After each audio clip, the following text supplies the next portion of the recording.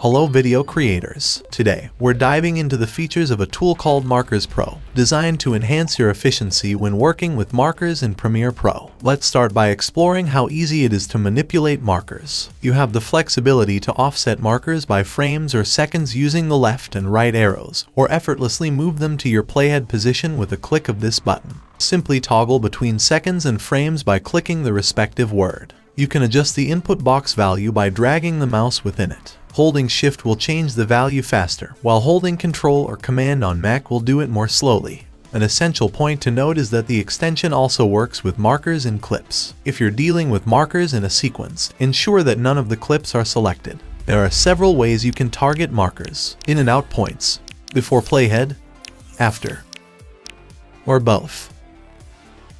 For clips, only before and after playhead selections are applicable. Adjust your settings with the provided toggle buttons. This button also controls the handling of special markers whose start or end is outside the in and out selection.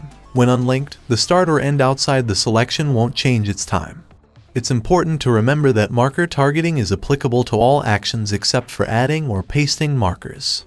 Take control of marker colors by selecting your preferred hue from the drop-down menu and simply clicking the word color to apply. You can also delete, cut, copy, and paste markers with those buttons. Markers Pro introduces the feature to save targeted markers as presets. Click one of these buttons while holding down the Shift key, and it transforms from a dash stroke to a fill, indicating saved presets. To add saved markers, a simple click will do the trick.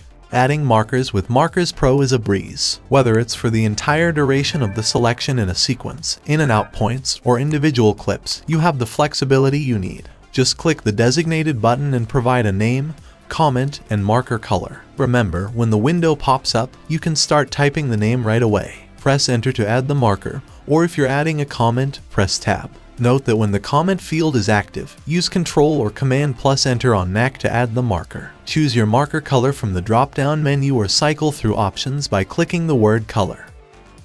For your convenience, the Undo and Redo buttons are available to reverse or redo Markers Pro actions. Due to the limitations of the Premiere Pro API, standard undo and redo functions may not work consistently with extensions, necessitating the development of our own undo and redo functionality.